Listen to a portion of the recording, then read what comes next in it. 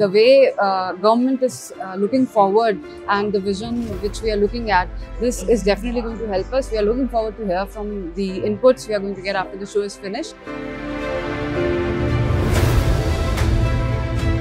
Let me congratulate Reed Exhibitions for organizing this Warehouse Summit, and I've been told that this is the 10th edition. For 10 years they have been continuously doing it. India Warehousing Show has really taken up the challenge to host such a large event post-COVID. It's a really great platform for all the people to be connected with the warehousing and logistics department.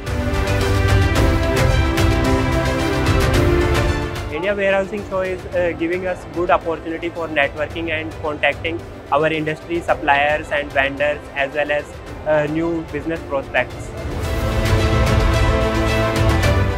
I think this session which we've had over here has been very wonderful session. The India Warehousing Show has been a great platform. It's been practically 2 years that we are now coming back to this show and look forward for the next show as well. The platform is really great to meet the end customers. Ultimately, it helps in increasing our presence in the market and increasing our market reach.